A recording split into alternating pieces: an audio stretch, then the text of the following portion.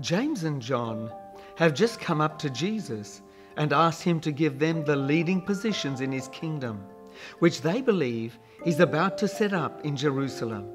Now there's a backlash.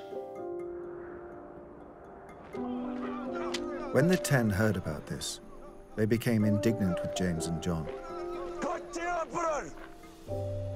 Jesus called them together and said, "You know that those who are regarded as rulers of the Gentiles lord it over them, and their high officials exercise authority over them.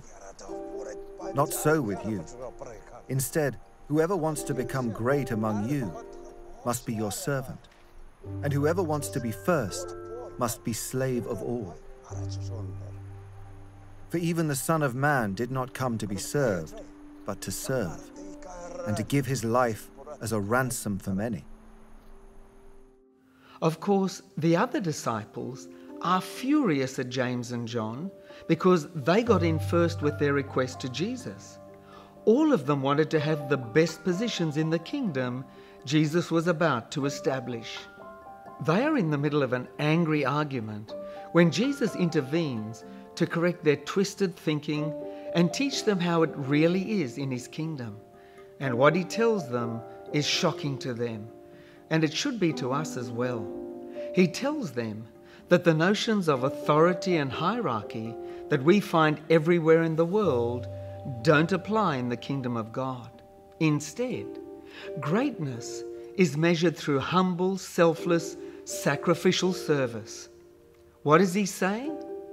Well, he's telling them that greatness is measured only in love. Authority and hierarchy is the glue that keeps every human institution together. It's so deeply ingrained in us that it's almost impossible to imagine any relationships, whether personal, social, or political, that could exist without them. But where the danger lies is when we see church through worldly eyes, or even worse, when we look at our relationship with God in authoritarian or hierarchical terms.